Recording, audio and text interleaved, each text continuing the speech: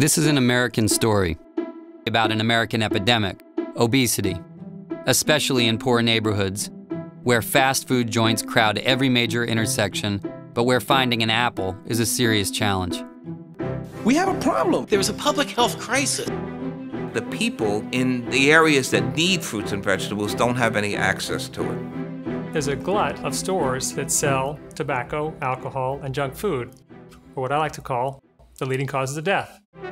And it's the story of how 5 immigrants took a unique American opportunity, push carts loaded with fresh fruits and vegetables, and rolled them into the poorest neighborhoods in New York, trying to gain a foothold in this country. My parents came to America for freedom.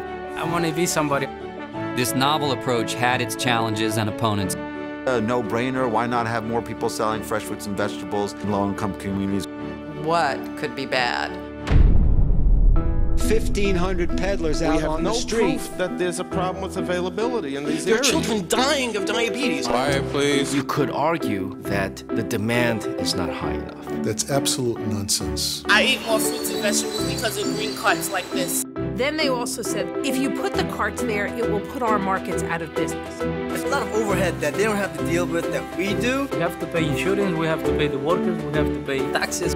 The bias against the vendors has routinely linked to the actual vendors that are vending, and usually those are the migrants. All of these immigrants are starting their lives over again in America, seizing the classic American opportunity. Immigrants have fueled the growth and innovation of America for over 400 years. By inserting themselves into the problem, by becoming part of the solution, these new Americans have made the city a better place. You have to work hard, John and Mick.